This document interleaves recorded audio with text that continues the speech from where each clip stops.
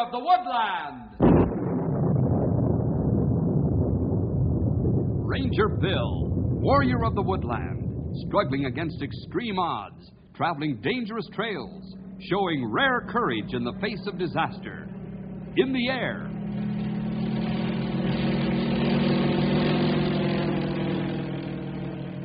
On horseback.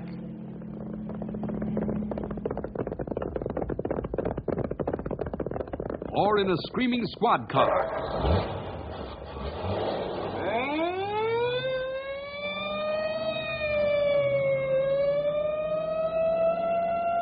Ranger Bill, his mind alert, a ready smile, unswerving, loyal to his mission. And all this in exchange for the satisfaction and pride of a job well done.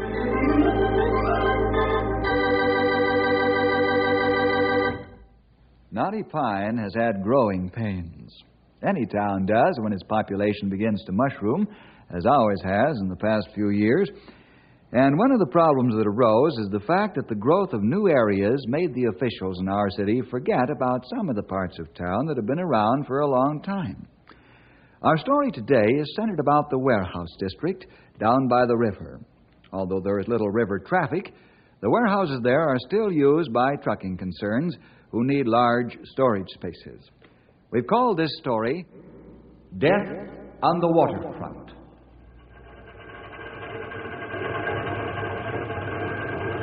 Hey, Sam. Yeah, boss, what you want? Them crates go to the northern trucking. Pile them up at the other end of the loading dock, will you? Okay, Mike, you're the boss. Hey, Bud. Let's get that barge unloaded.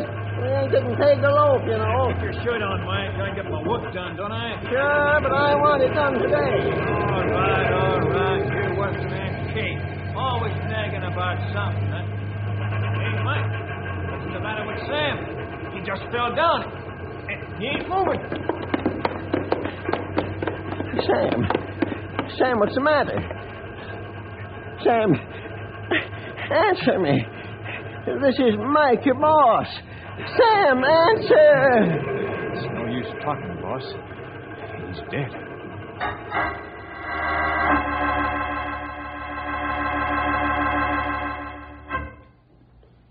All right, so a man dropped dead on the riverfront dock. Probably had a heart attack. Those fellas work hard, you know. Okay, Bill.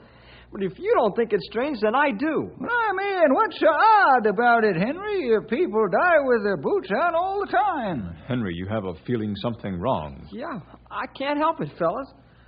Just got a funny feeling, that's all. Well, rest assured that everything is all right, pal. The coroner agrees with Doc Pike. Death from natural causes. Extra, read all about it. Second man dies on Waterfront. Extra, read all about it. Henry, get a copy of that paper. Right away, Bill. More trouble, I'm afeard. Hey, boy! Let me have a paper, please. I think you're right, Stumpy. Maybe Henry right, too. What's it say, pal? Listen to this. Tonight at 6 p.m., a second man dropped dead on the riverfront loading dock. The cause of death is unknown.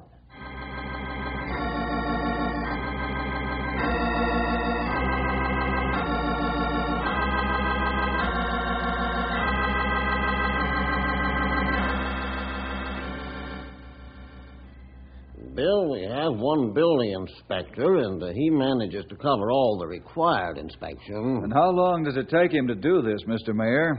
Does he inspect every building and riverfront warehouse within a 6-month period? Well, no, Bill. It takes him a little longer than 6 months. 9 months? No, not exactly.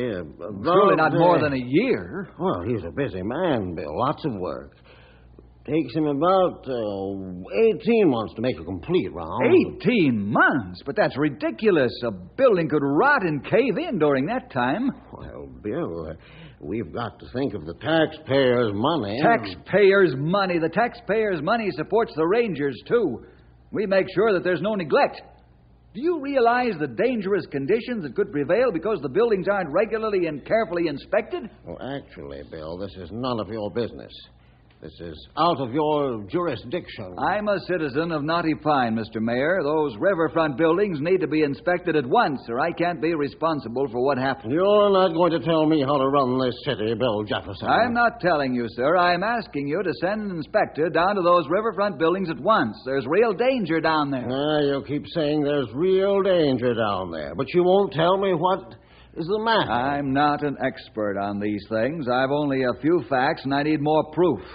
If I did tell you, there'd be mass hysteria. That's why I want you to send an expert down there. Bill, my patience is gone. I'll thank you to leave my office. I've had a busy day. All right, Mr. Mayor, but I'll be back. My only hope is that you won't be sorry you didn't listen. As soon as I gather some more facts, I'll be back.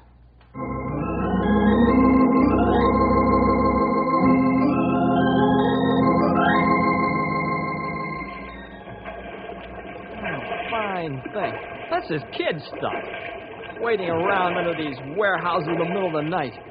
Why, if somebody sees us, they'll call for the guys in the white coats. You could have stayed home, pal. Who, me? Not know what kind of wild tricks you're up to? No, sir. You're not going to leave Henry Scott at home when something's going on. I didn't think so.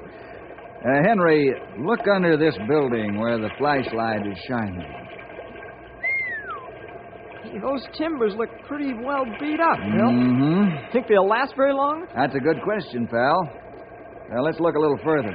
Wait a minute. Let me take this mosquito netting off around my head and these gloves. Boy, I'm hot. It's a precautionary measure, pal.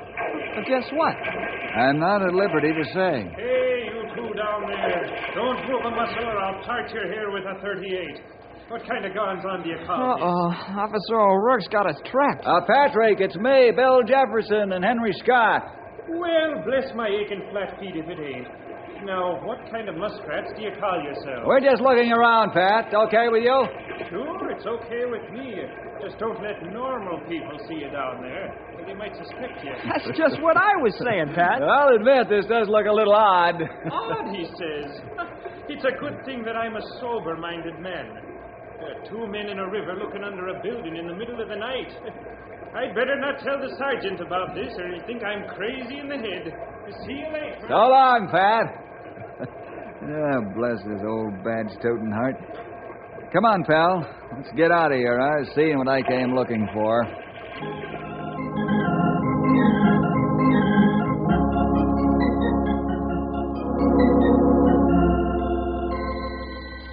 I got it, pal. Okay.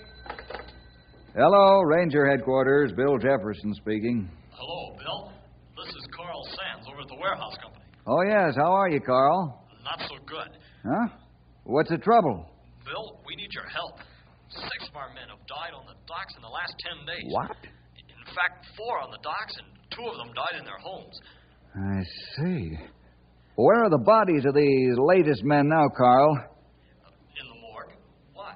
I can't say now. Meet me at the morgue in half an hour. It's urgent.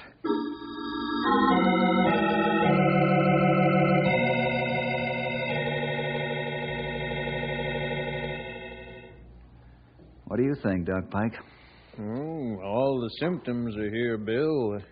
Do we agree? Yes, I've seen this before over in China. Seen what before over in China? What's causing the deaths of these men, Bill? Now, wait a minute, Carl. Are you sure, Doc? I'm positive. I'd stake my reputation on it. All right.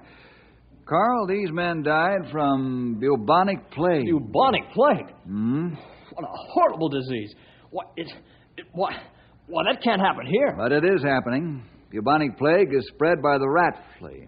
And, of course, the rat flea is found where there are big brown wharf rats. Well, aren't the riverfront buildings being inspected for these rats? Yes, they're being inspected, but not as often as they should be.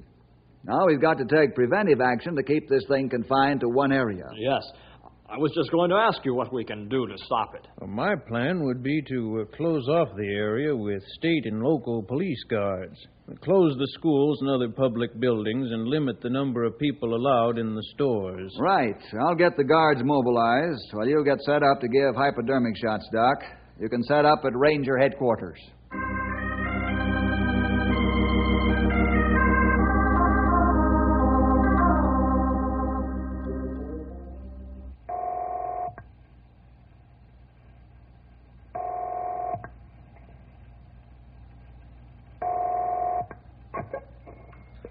Sheriff's office. Cal, something important. Yeah? What? Cal, we've got an epidemic of bubonic plague on our hands. What? Bill, this is no time to joke. Well, not a thing to joke about, Cal. What I want to know is, how many men can I have to guard the riverfront and keep people out until we get this thing in hand? Every man on the force, including myself. When do you want us? Right away. Have your crew report to my office first so they can get their hypo injections to protect them. On the double, Bill. Fast as we can get there.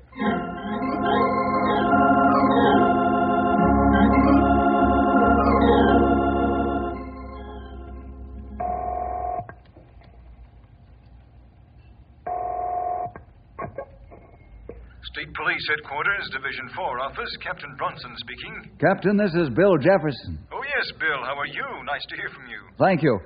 Captain, we've got an epidemic of bubonic plague here at Knotty Pine. Bubonic plague? That's what I said. But that's impossible. We haven't had anything like that for years. Well, we've got it now, my friend. How many men would you let me have to guard the riverfront area and keep people out? You can have all of them. I can get replacements from another division until this blows over. When do you want them? As soon as I can get them.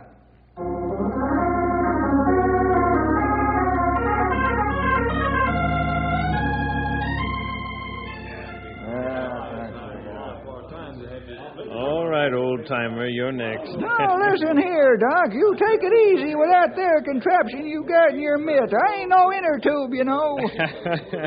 Now, Stumpy, you're not that delicate. Now, roll up your sleeve so I can swab your arm with this antiseptic. At your service, Doc. There. Now, hold this cotton swab over the spot for a few minutes, and then you can roll your sleeve down. Next, man.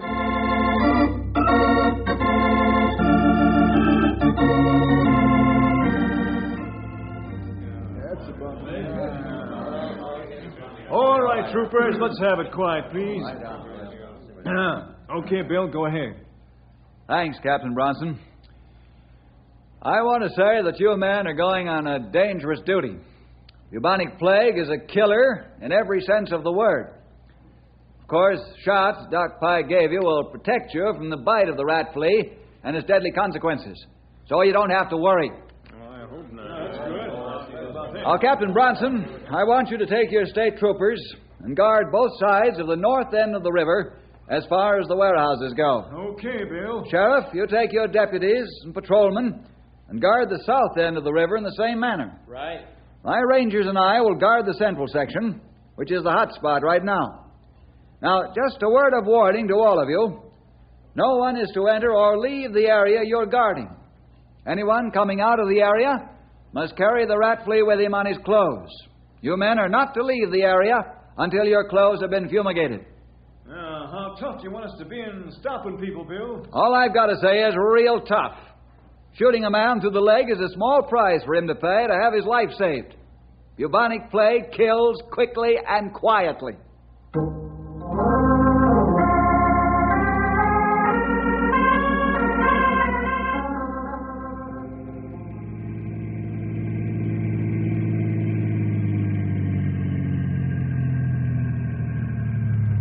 Okay, boys, here's where we go to work. Hey, there's Tom doing guard duty. Yeah, let's get a move on. Now bring the traps, Henry, Grey Wolf. Right. Tom, see us. We get stopped now. Oh, stop where you are. It's all right, Tom. It's Bill, Henry, and Grey Wolf. Oh, sorry, Bill. I didn't recognize you in the dark. Now, don't apologize for doing your duty, Tom. Everything quiet? Yeah, Bill. Not a thing stirring. Good boy. Keep a sharp eye out. All right, let's get down into the old warehouse, boys. This place gives me the willies. It's hard to realize that death can be moving around so quietly. Yeah. Watch yourself going along the riverbank. Hey, look out for this old post sticking up here, Grey Wolf. I see him. Easy to tear rubber boots on. Let's get under that building just ahead and see if we can't catch a couple of those wharf rats. Why you want to catch rats, Bill? Plague carried by rat flea. Well, Doc Pike wants us to catch a couple of rats in several places along the river so we can determine the spread and intensity of this plague. What for? If this thing is confined to a few buildings, then we can attack the problem one way. But if this killer is being carried by every rat along the river, Then we'll have to quarantine the whole town and vaccinate every man, woman, child, and animal.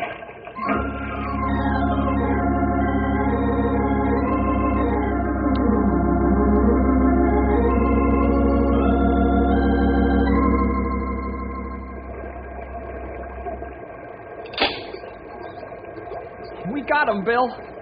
Boy, are they big fellas. I'll say they are. I'll label that cage as specimens from the east side of the north end of the river. Side, north, end of river. There. Now, as soon as I wire this label onto the cage, we'll be ready to go. Watch your hands, Henry. And rats will bite your fingers if they get close enough. You guys are going to make a nervous wreck out of me. Let's get out of here before we all get killed.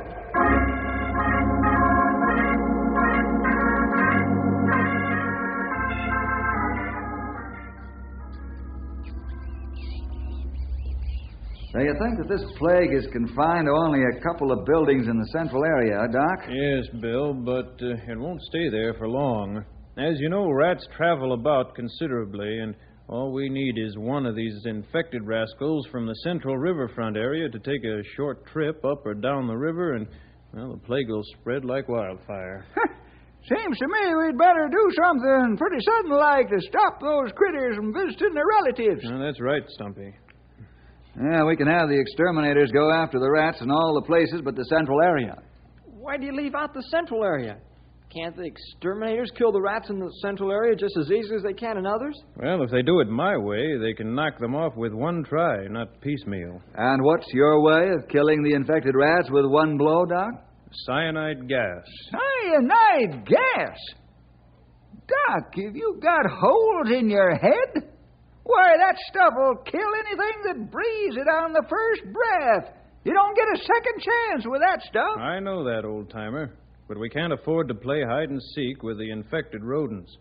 They've got to be killed and killed quickly. Not even one can be left alive. But, Doc, don't you think cyanide gas is a little dangerous? Why, even birds flying overhead Which is more dangerous, Bill? Bubonic plague or the gas? Okay, Doc, you win. Let's head for the mayor's home. He doesn't know it yet, but he's going to call an emergency meeting of the city council.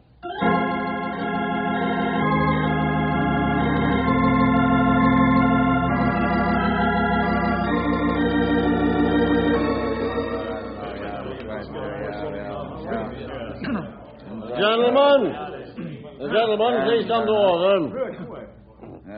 Thank you. Bill here seems to think that the town is in serious danger because of the plague, which has localized itself in one area along the river.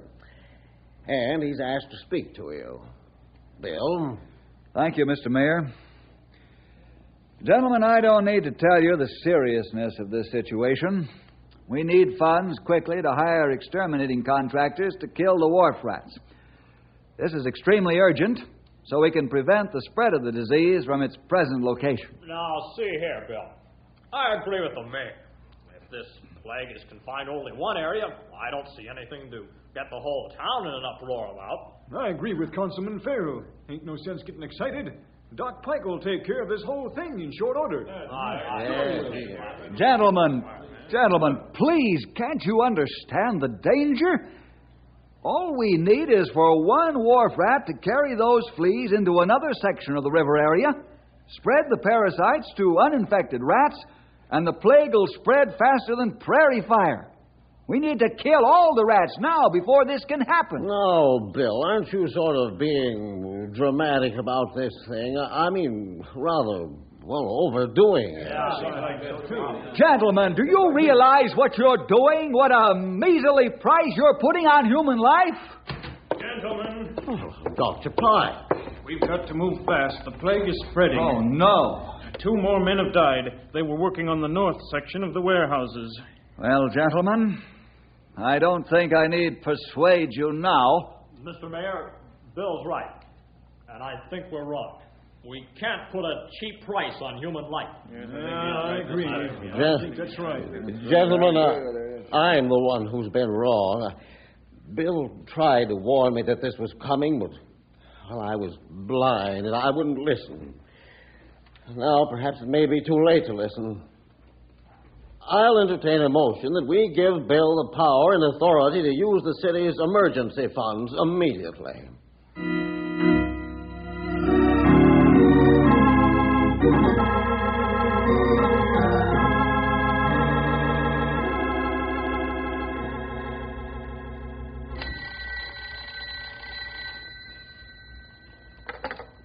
Mid-State Exterminators, Ted Graves, manager speaking. This is Forest Ranger Bill Jefferson speaking. We have an emergency condition here in Knotty Pine, a bubonic plague. Bubonic? Stuff dangerous. We'll give your men shots to make them immune to the bite of the rat flea. If you'll help us kill the rats, will you, please? Sure, if you'll give us shots first. What do you want us to use? Cyanide gas in the central area where the infected rats are. Cyanide? Oh, I'm sorry, Ranger, but, well, we're not equipped to handle that stuff. Not cyanide. Will you come anyhow and work on the other areas so the infected animals can't spread the disease? Sure, we'll be on our way as soon as possible. But no cyanide gas for us. Well, who can I get to do the job with cyanide? You're the fourth big outfit that's turned me down. Somebody's got to do this job. Oh, right offhand, I don't exactly know. Hey, wait a minute. There's a big outfit out in Frisco. Sure, they'll do it for you. Called General Dock Sanitation Company in Frisco. They're equipped to work with cyanide gas. Thanks, friend. Thanks a million.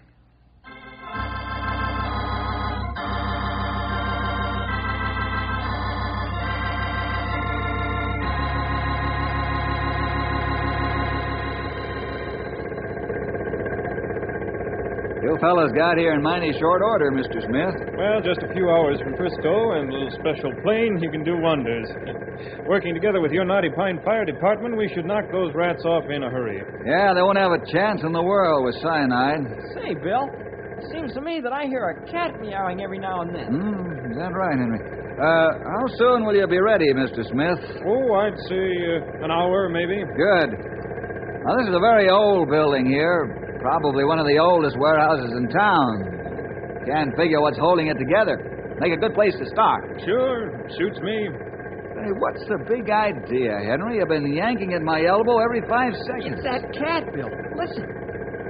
Can you hear anything? Listen. I don't hear a thing, Henry. Probably your imagination. Well, maybe so. I'm going over to the chem tank to talk with the fellas. See you later. Okay.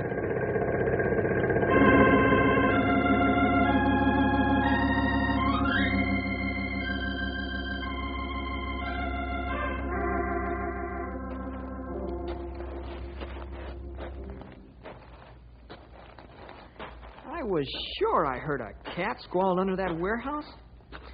I'd sure hate for it to get hit with that cyanide. There is a cat under there. I'm going to get it. Here, kitty. Here, kitty, kitty, kitty. Here, kitty.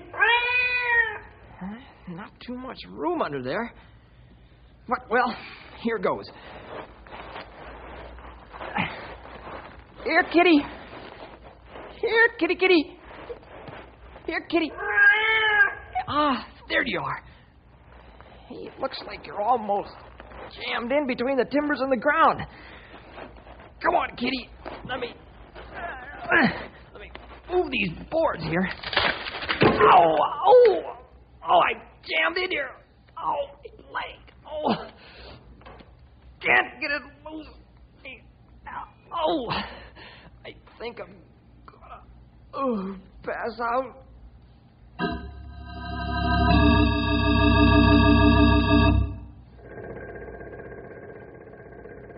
Well, Smith, looks like we're all set, huh? Yep, start rolling any time you want, Bill. The main thing is to get that cloud of gas settling over the ground under the building. That's where the rats are. You got the hose ready, boys? All right. Now then, Robbins, check your gauges. Make sure your pressure is up, and we'll start.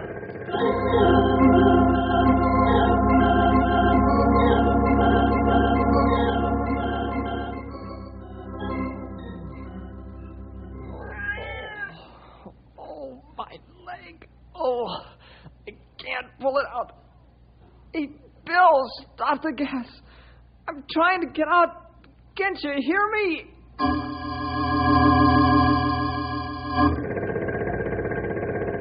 Pressure's up, boss. Good. Angle of the hose okay? Stafford? Okay, man. Oh, wait a minute. We'd better check on all our men first. Can't take any chances, you know. Now, let's see. Smith? Here. Jones? Robbins? Here. Stafford? Here. Jenkins? Here with bells on, young feller. Henry? Henry? Where's Henry?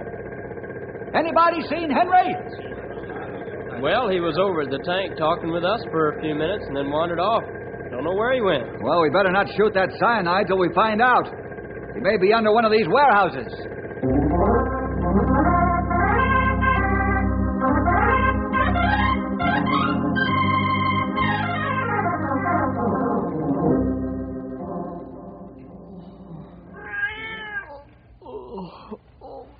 Cyanide. Bill, don't. My leg. If I could just get those timbers off.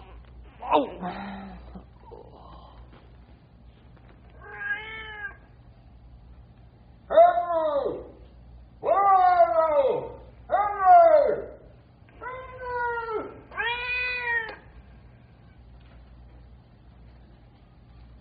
Henry!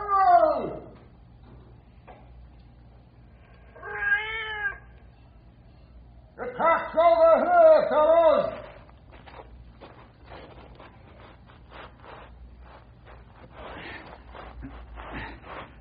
Stumpy! Henry's over here. He's been pinned by some falling timbers, and he's out like a light.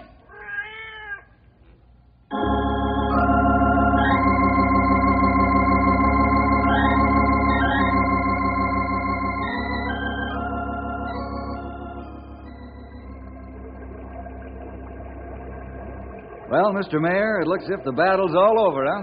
Yes, Bill. Thanks for your being able to talk the exterminating outfit from Frisco into coming here and using cyanide gas. Also, for completing the job of handling the emergency. So right here and now, I turn the emergency power back into your hands. Oh, thank you, Bill, for the work.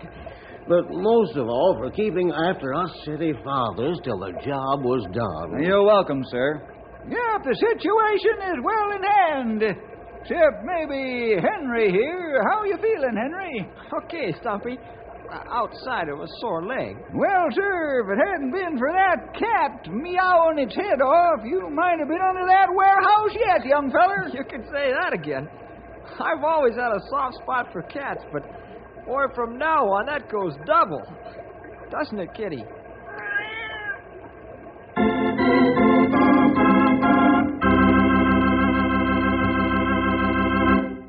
See you next week for more adventure with Ranger Bill!